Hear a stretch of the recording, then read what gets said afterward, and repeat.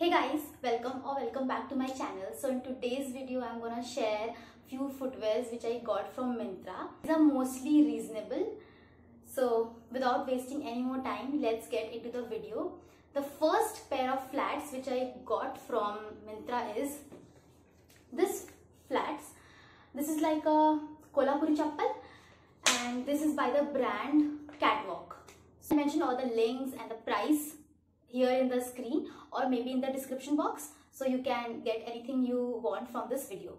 These flats are medium comfortable. I won't say that these are like very comfortable, but they are quite comfortable to walk in. The sole is pretty decent. So let's move on to the second footwear. That is, I got these heels from the brand Dressberry. Before moving on to the anything else, just let's see the cushion of this footwear. It's very cushiony, it's very comfortable. The heel is 3 inches, but these are very comfortable to wear.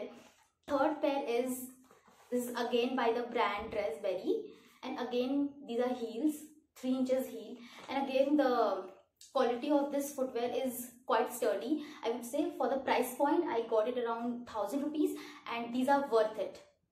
You can pair these heels with anything and everything. The fourth footwear is again a heel.